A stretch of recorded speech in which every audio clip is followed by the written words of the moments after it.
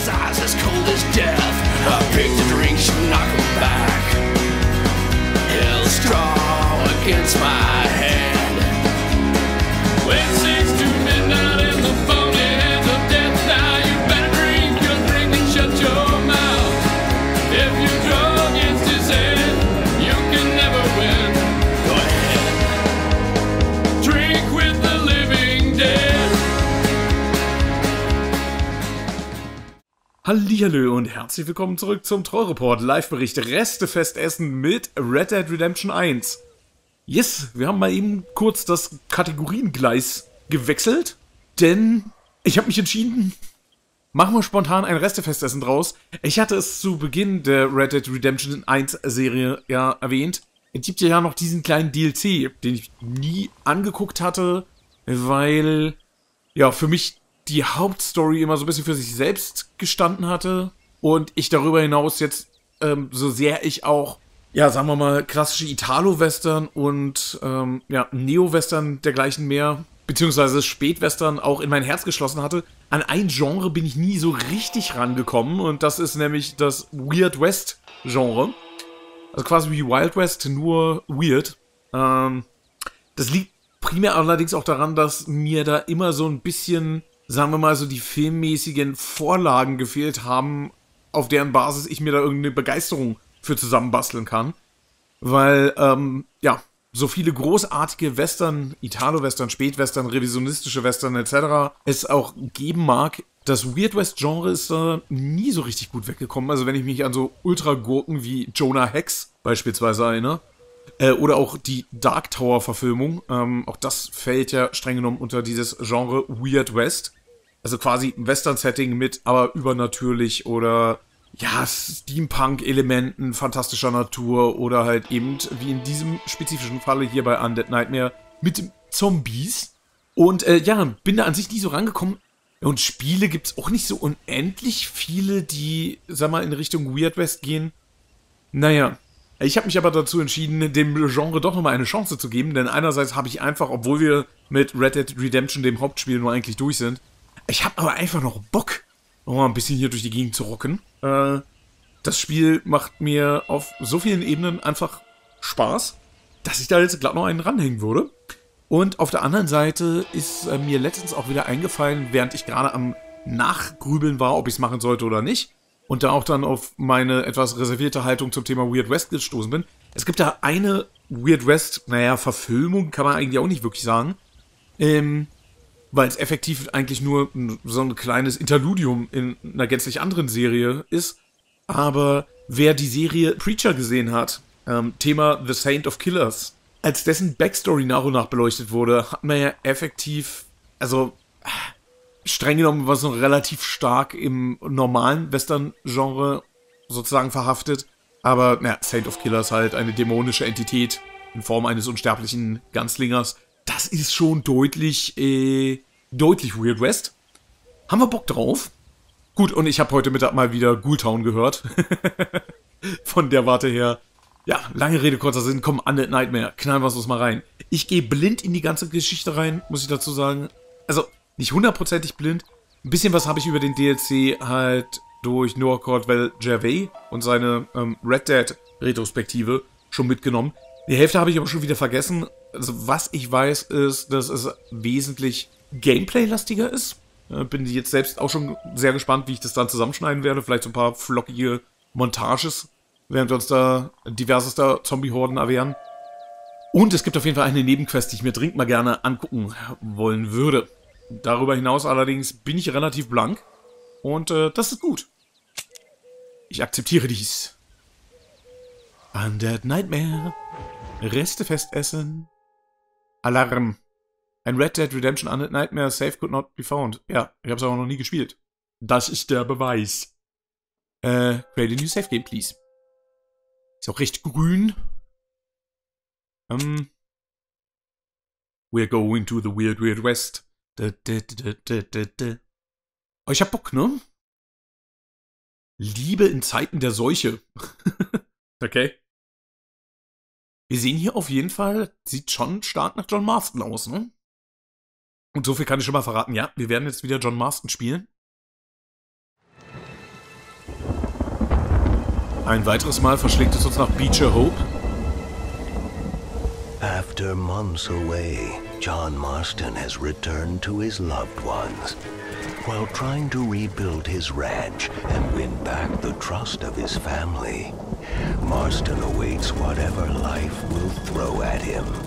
As he drives home one evening from an errand, he ponders whether a man can ever escape his past.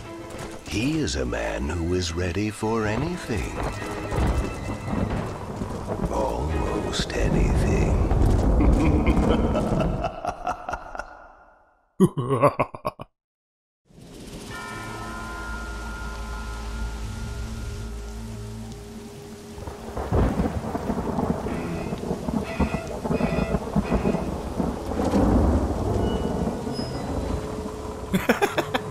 Das ist richtig schön pulpy. Gefällt mir schon sehr gut. Undead Nightmare.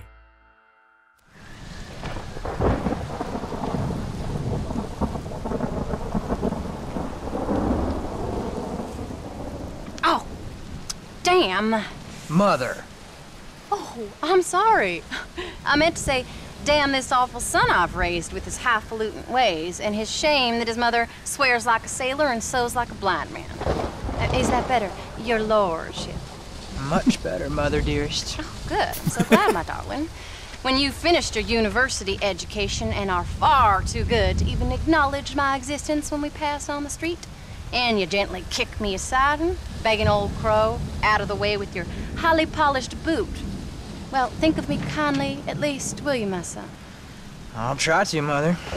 I'll think, that woman I just kicked, that used to be my dear old potty-mouthed mom. Maybe I should bother to kick her harder. Dear boy. Oh, I am so proud of you. Get off. Now, Father's here. Maybe he can beat some sense into you. Something funny's going on out there. Damn dogs gone crazy and wolves howling and birds flying. Well, it's just the storm, John. Maybe. Uncle make it back yet? I thought he was with you, off drinking in the fields. I mean, working, as you call it now. He went into town a few hours ago after we busted that hammer working out in the meadow. Well, he's probably holed up in some place of ill repute waiting for the passing of the storm. I hope so.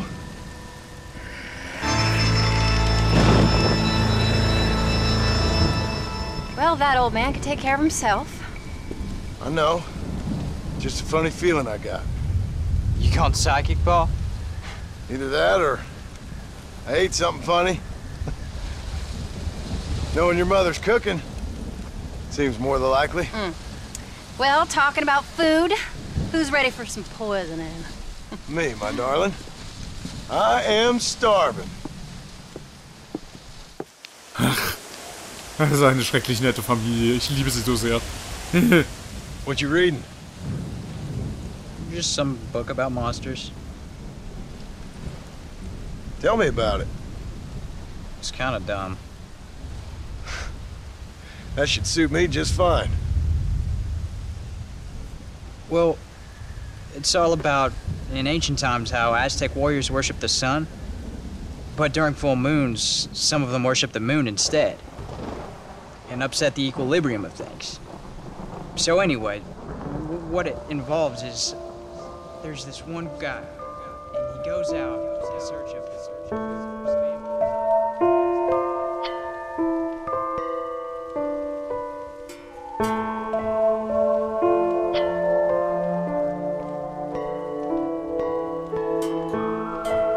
And that leaves him all alone. So anyways, since there ain't no cure, the brave man has to kill everybody, which is Absolutely disgusting and completely unbelievable. It's getting late. Guess we're not gonna see Uncle till morning. Come on then, Abigail. Jack, get yourself to bed, boy. Try to get some sleep. Ain't you worried about Uncle? Sure, but he'll have to wait till morning just like any other man would in his shoes. Night, son. Don't stay up reading too late.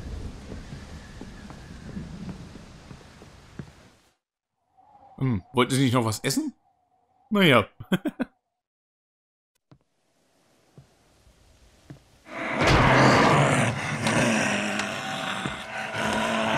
You okay, old man?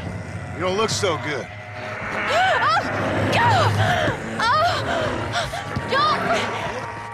What is going on?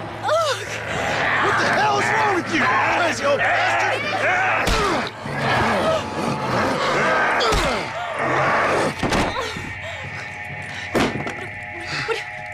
Where you going? Where you going? To get my gun.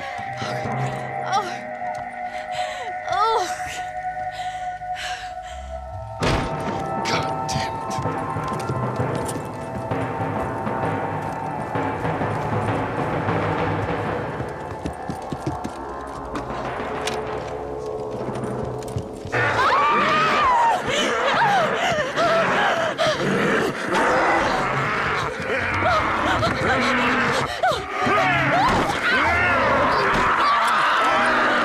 Uncle!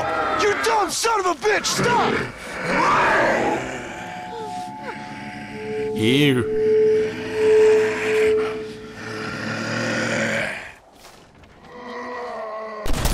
Oh, ich go von der... It's on yourself! Ja, da geht's los. I can't believe I had to kill that poor bastard. Well... You okay, darling? You okay? Abigail. Abigail. I don't feel so great. Jack! Get out here! Now! Good Lord, what's happened? Mama? Careful, boy. Mama? Mama! Stay right there, the pair of you. Don't make me no widower now.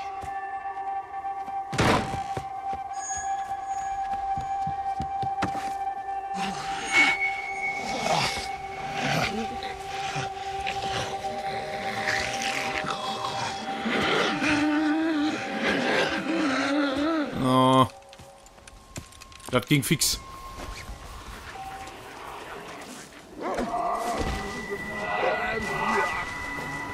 Now stay there while I deal with your half-witted son.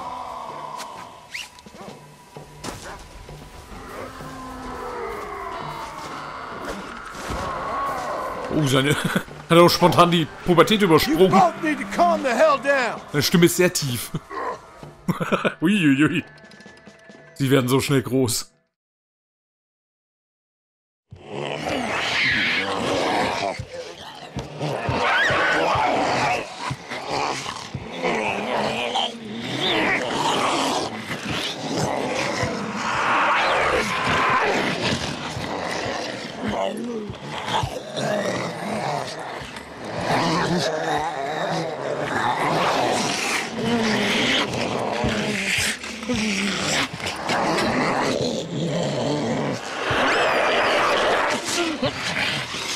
Now, I don't know what the hell's gotten into you sick, crazy bastards or what Uncle's done to you, but I'm going to get help. Stay calm. As calm as you can, seeing as both of you seem to have gotten a little excited. Probably just a fever. Jack, be kind to your mother. Abigail, teach the boy right from wrong. Both of you. Stop biting chunks out of people. Be back as soon as I can.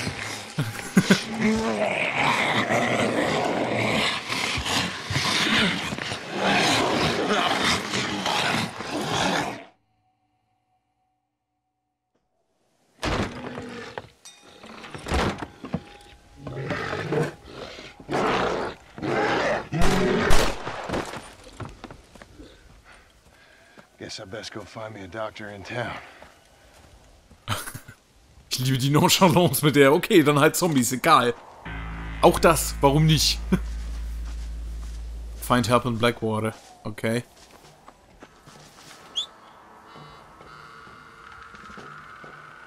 Bärtchen. Ferdinand, du bist zurück. Wahrlich ist es wirklich eine Zeit, in der die Toten wieder aus ihren Gräbern auferstehen. Und so wurde aus patentem Tapetenkleister wieder ein vollständiger Ferdinand.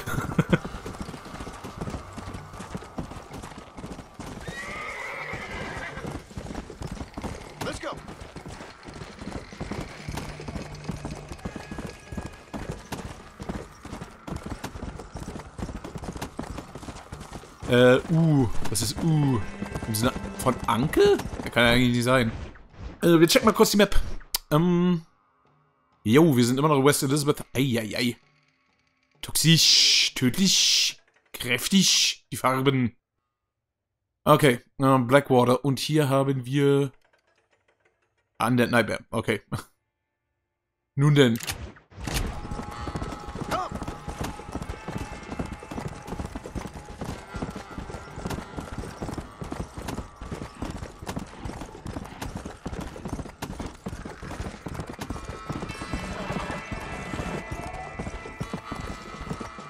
Wie die Lage in Blackwater ist. Wir sollten einen Bogen um den Friedhof machen, vielleicht. Ich weiß nicht. Brennt es das? Brennt da, oder? Ja. Das ist doch ein von hier aus gesehen relativ kleines Knusperfeuer, aber knuspern tut's schon genauso wie da. Gut.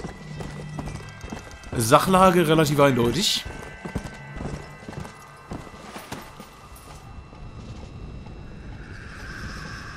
God save us. The dead have risen. Wir gehen alle zur Hölle. There must be someone around.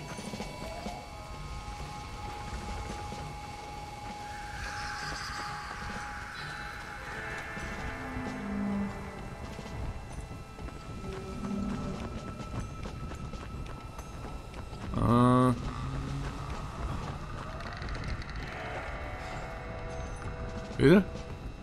Vielleicht ist Edgar Ross ja auch zum Zombie geworden.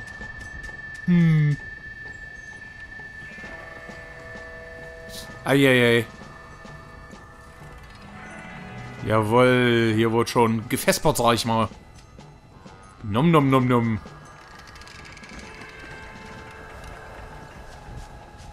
Ach, dieses fahle Licht. Fahle Morgenlicht. Hallo, guten Tag. Zahlenmann. Also selbst der Zahlenmann ist nicht hier.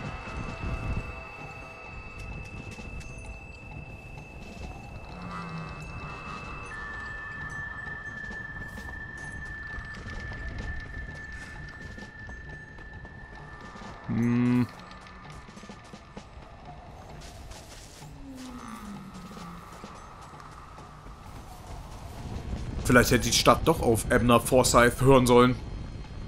Lass das mit dem Saufen, sonst Sodom und Gomorra. Mr. Marston, sir! Marston! It's me! Professor. Oh my God. What are you doing here? I thought you went back to Yale. Well, I did, but I came back for another round of research, and now all hell is quite literally broken loose. What is going on? Well, sir, I'm a man of science, a man of great learning, a thinker, a wise man, and I'll be honest with you, sir, I haven't got a fucking clue. Well, ain't that dandy? What should we do? Well, I suggest we try to find other survivors, band together, and find a cure.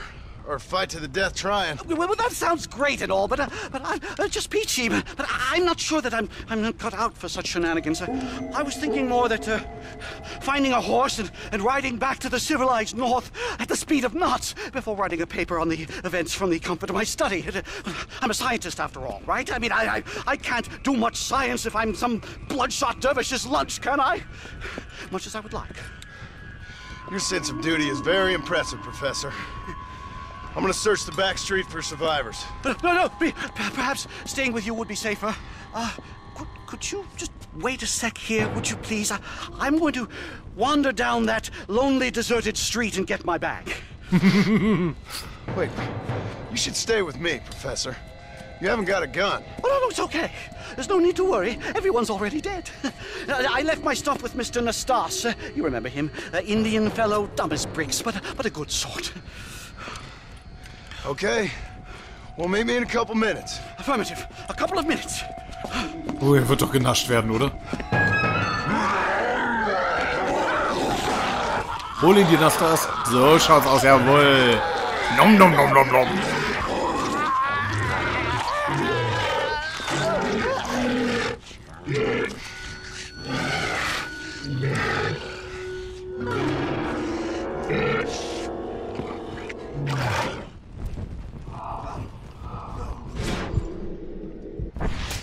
Schubs.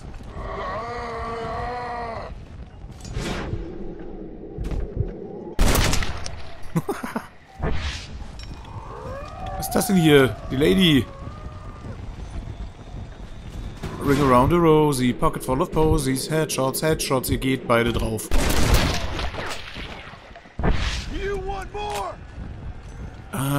Ich habe aber das Gefühl, wir sollten vermutlich nicht zu gönnerhaft mit der Munition, oder? Was haben wir noch für Optionen? Cattleman Revolver, auch nicht schlecht, nehme ich.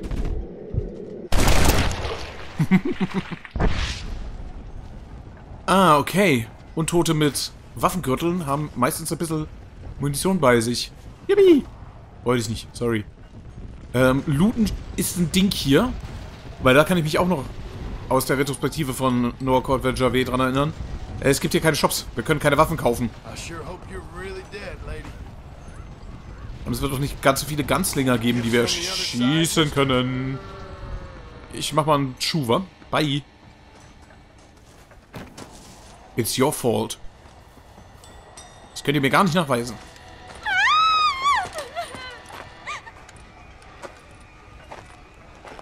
Anyone here? Hello? Anyone here?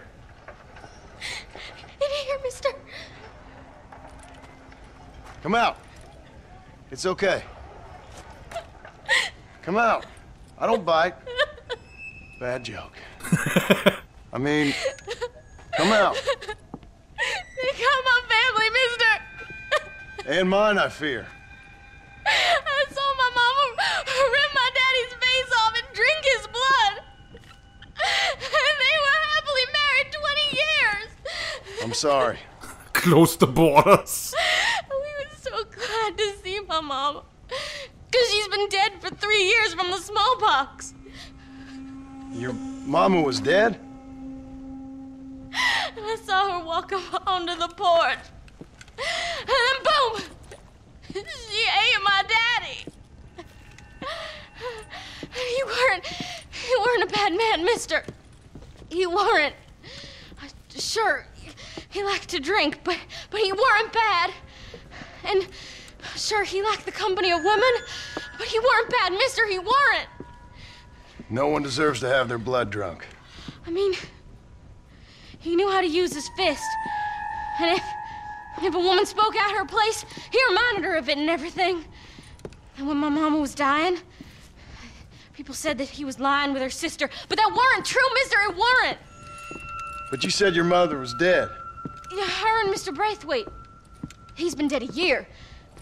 And then yesterday, he walked up that street eating dogs. And he loves animals. All the dead folk have come back to life, mister. Only they ain't happy. It's a funny kind of salvation. All the dead folk? All the folk buried at the cemetery, over by the churchyard. My God. I'm gonna go have a look. You wanna come? No, I already seen my mama.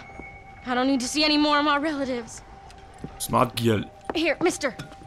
Take this. If you can burn them, maybe you can put their souls to rest. Kein gutes Zombie-Spiel ohne die Fackel. Hey, mister! You see my Uncle Mordecai? Burn him. Burn him real good, you hear? Hinter dieser Bitte steckt eine Geschichte. Ich bin unsicher, ob ich diese im Detail wissen möchte. So, gucken wir uns mal an. Die Fackel ist eine mächtige Melee-Waffe.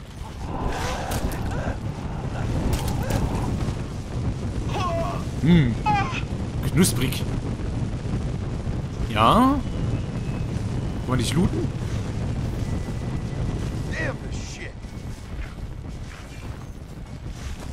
Ich kann nicht looten.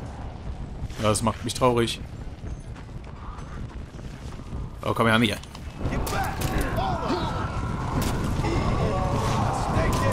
Oh, fuck. Ja, wir haben eine Horde von Viechern. Das finde ich gar nicht gut. Greifen wir dann doch mal wieder zum Handwerksgerät, nicht?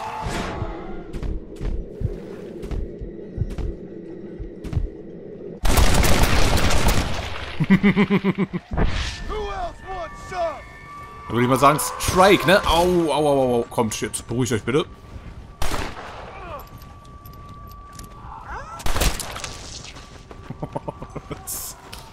Ja, das ist ja nochmal ein Tacken saftiger, ne? Wie man das erwarten würde.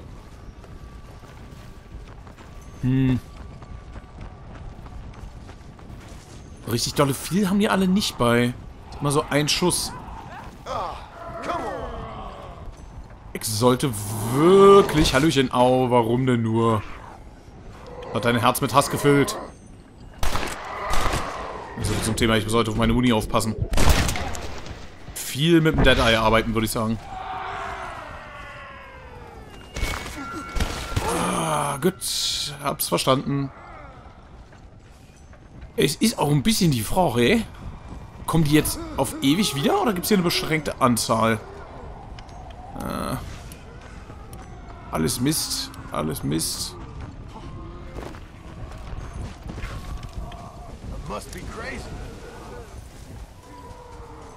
Okay. Im Einzelkampf kommen wir vielleicht mit der Fackel besser.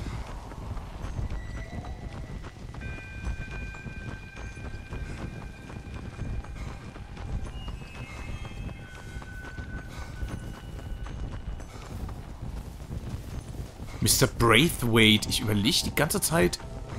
Der Name kommt bekannt vor, oder? Verbrenne den Sarg. Gehört sich das so? Warum genau ist das hier? Patient Zero oder was? Hallo?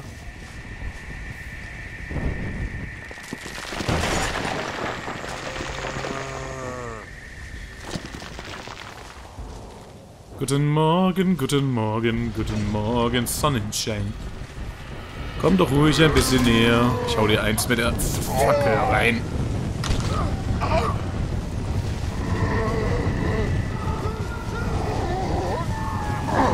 Wo ist denn meine Fackel eingehen? Ich hätte ganz gern.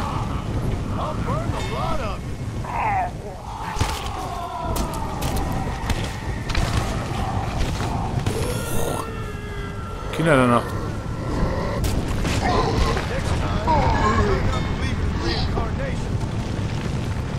Oh, aber mit der Torch würde ich eher jetzt ungern machen, ne? Nee. So, ich flüchte hier mal kurz. Mal gucken, ob die Zombies über...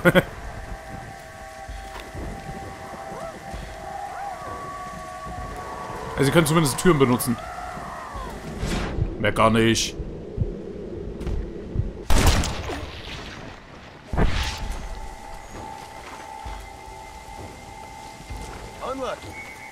Unlucky, das höre ich nicht gern.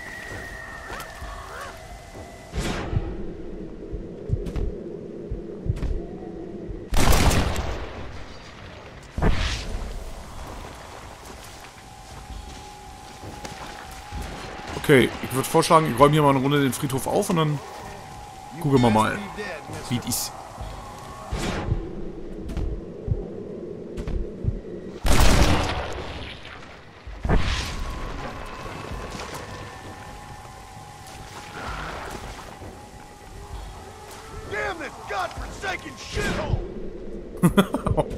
Partymouth, John.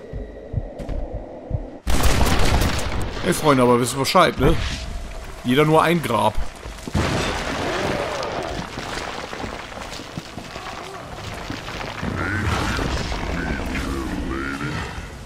Oh, Mordecai, da ist er. Alter, was ist denn das jetzt hier? Special Zombie oder was? Bin ich hier in Left 4 Dead oder wie?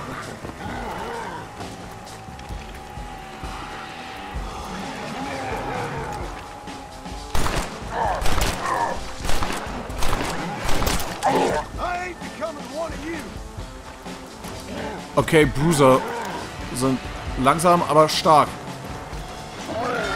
Okay, Freunde, das ist hier ein Charger. Kommt schon. Mordecai, du bist ein Creep. And I don't like you. Bye.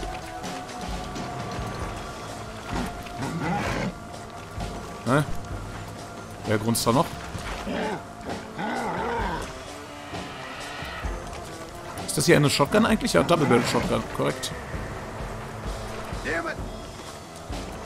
Nothing.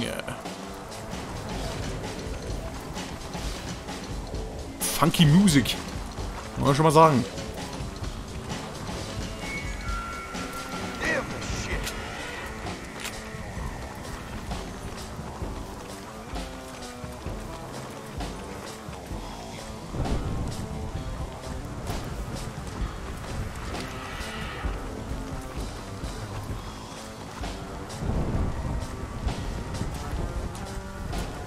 Doch nicht so hundertprozentig klar, warum genau ich Munition kriege dafür, dass ich Särge verbrenne. Aber ey. Blackwater Graveyard cleansed. In reinigendem Feuer. Ich kehre nach Blackwater zurück.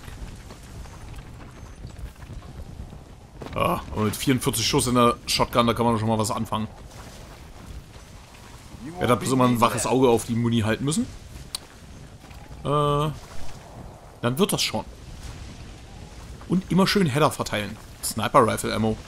Wir haben noch keine Sniper Rifle. Aber was wir gerade für den letzten Sarg gefunden haben. Eine gute Repeater. Repetierkarabiner. Steht hier drin irgendwas? Hätte ich mir fast gedacht. Gläubige wird es hier keine mehr haben. Und auch Gott hat diesen Ort schon lang verlassen, wie es aussieht. Ist die Frage, ob jetzt in Blackwater Ruhe ist oder nicht. Ich fürchte, wir werden es da rausfinden. Kann ich eigentlich Ferdinand hier irgendwie ranzitieren?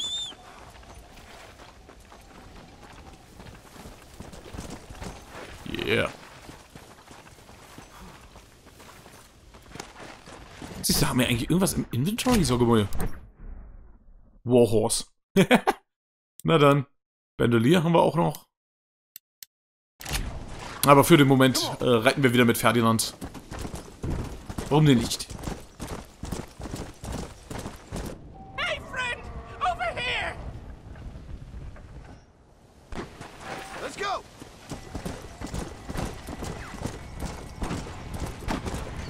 Okay. Die brauchen dringend Sniper Rifle Ammo und sie werden angegriffen. Town Safety. Was geschieht hier? Ja, das ist die Keule. Sehe ich. Hey, Dude.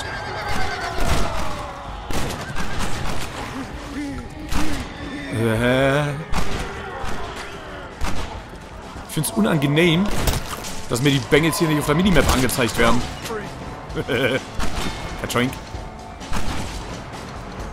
Warum kann ich euch nicht looten? Mach es. Mach es, Junge.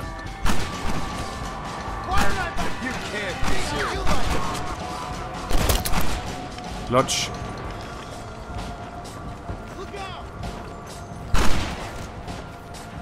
Ist nicht lootbar. Das erzürnt mich.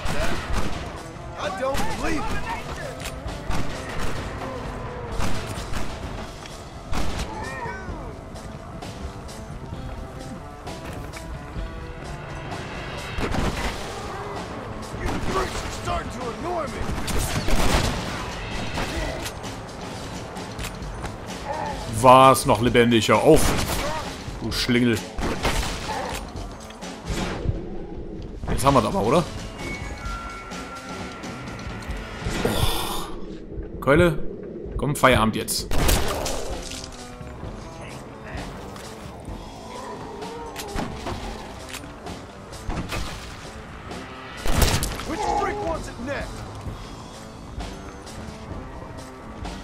Ja. Die alte Zombie-Invasionsweisheit stimmt. Let's go for the head.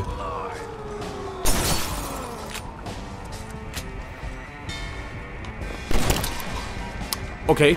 Keine Ahnung, wie das jetzt passiert ist, aber ist cool. Läuft schon.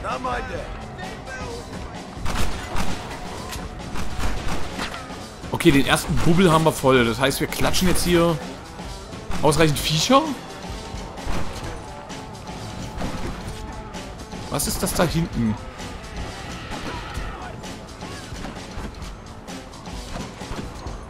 Ihr macht es schon, Jungs. Habt volles Vertrauen in eure Fähigkeiten.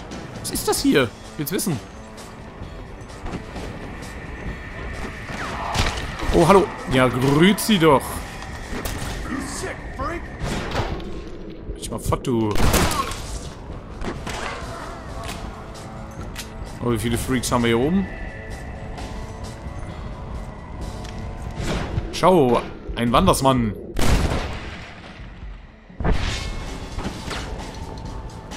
Büro von Edgar Ross.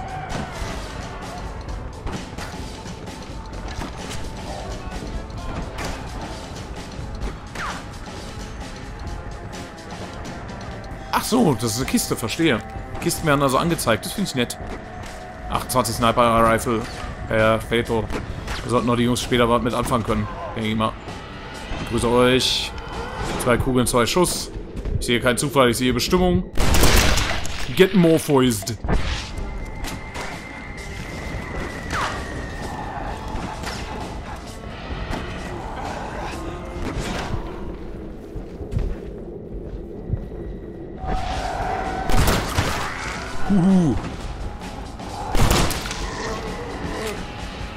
Ah, da ist noch mehr Volk. Au. Ja, jawohl.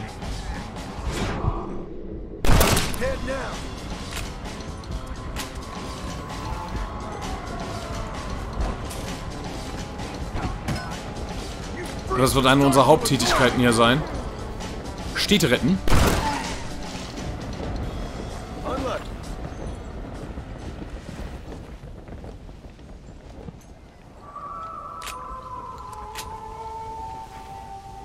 Diese Stadt wurde gerettet. Obwohl die Untoten immer noch da sein können, können wir mit weniger Gefahr explorieren, ohne angegriffen zu werden. Und auch sicher in einem Bett schlafen. Das wird allerdings nicht ewig halten, verstehe.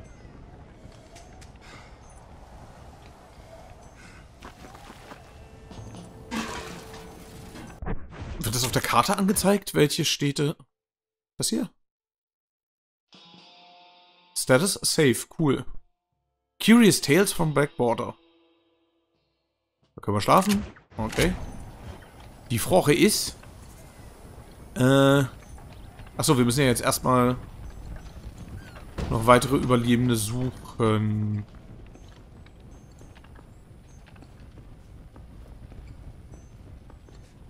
Chios. Weil wie jeder klar denkende Mensch weiß, dass E vor dem O im Alphabet kommt. Für weitere Informationen dazu wählen Sie auf dem Telefon 555 Schuh. Oh, was ist hier los? Ich stelle mir gerade die Frage, waren die Zimmer hier auch schon so ausdesignt? Im anderen Spiel?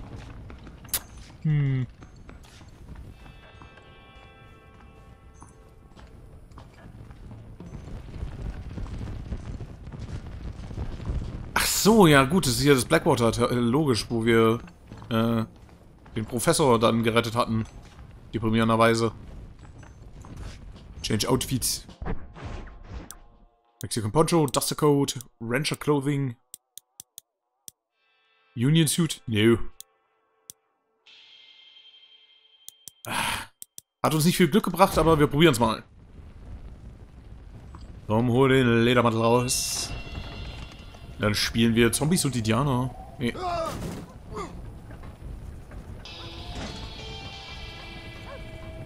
Gut. Beruhige dich bitte. Okay, ich bin mir nicht sicher, ob es hier tatsächlich so viel zu explorieren gibt. Close the borders. Das ist so super. Manchmal sind es diese kleinen Details, ne? Das muss von draußen gekommen sein. Unsere Zeit ist vorbei. Möglich. Ich weiß nicht, ob es hier noch so viel zu holen gibt. Reden wir mal mit Überlebenden.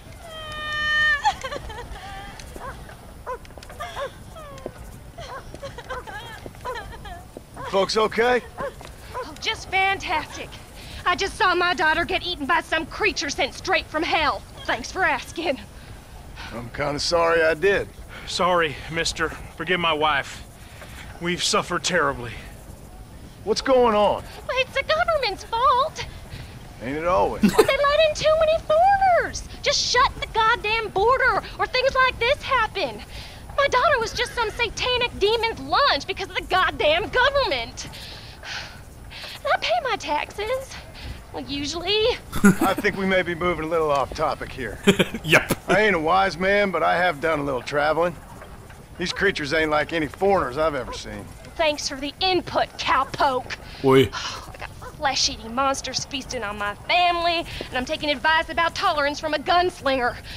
What in the world has my life come to? And my daddy told me I never should have gotten married. This is all your fault, you useless man! Oh, not now, Doreen. Not this again.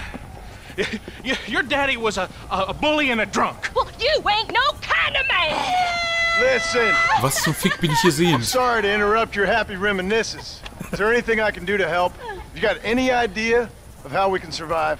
But you could try shooting them creatures, you dumb fool. Ma'am, it's been a real pleasure. Sir, you're a man of great patience.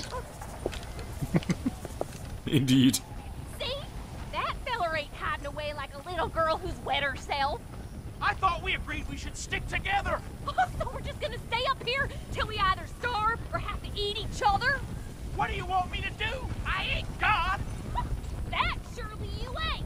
Oh, you're as useless as a 4-card flush. Oh, God, I should have married Bert Sackett when I had the chance. Not this again. Maybe you should have. Bert's the right kind of fella to have around when you have to start eating each other, that's for sure. Don't you take that tone with me. He ain't that big.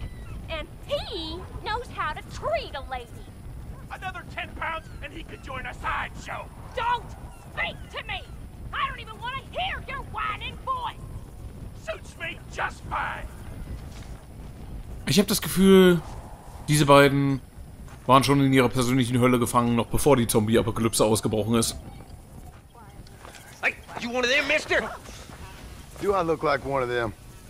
Well, don't come no closer. We made that mistake before, lost half our number. I ain't one of them, you fool. Well, how do I know? They can't speak. I ain't taking no chances. Kill him! He's one of them! Yeah. No, I ain't. Don't take no chances, Silas. Have it your way, all right? Listen. I ain't coming no closer. Do you know what's going on? It's the glass eye. The freak with a glass eye. He caused this. No. It's the snake oil man. These poor folks have been drugged. I blame the Mexicans. They haven't been struck down. All right, we heard a lot of stories, mister. Some say it's a moon, some say it's drugs. Hey, don't come no closer now. Stand back. Apparently it's worse in New Austin. Must be where it came from. It looks like I'm headed down to New Austin. Did one of you say snake oil?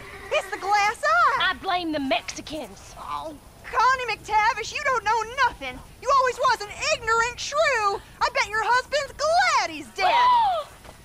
Well, at least my husband never took favors from the stargazers Lucille Billings gave. You say you're sorry, you hillbilly white trash! Yeah, now how are we gonna rebuild America like this? Now, see, I thought we had it all decided. We was gonna be kind and gentle and pay homage to our leader, who happens to be me. Sounds like you folks have this all worked out. Have yourself a fine America. And good luck. We never had that decided. We decided we would hold elections and that I would be leader. You can't even read. Well, I got gravity. I mean, gravy. I mean, folk respect me. I am the new king, Archibald Andrews, me. Now pay homage. Ja, bitte einmal abräumen, schnell.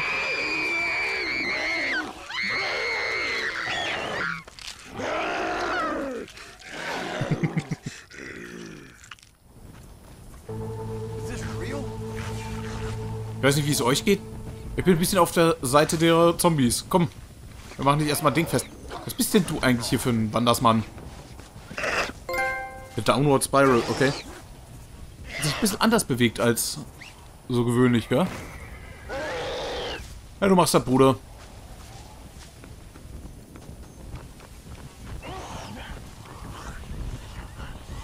Was ist das da vorne? Da geschieht was. Oh nö, Kinders. Komm ran hier.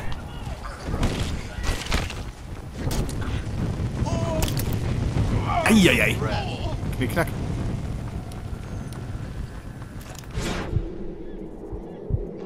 Somebody get this thing off of me. So etwa? Hey, mal wieder zu spät, cool.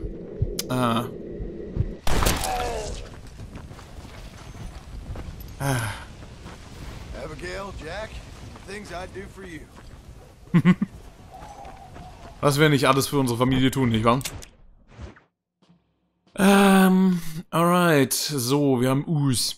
Und, Birth of the Conservation Movement. Okay. Hier ist ein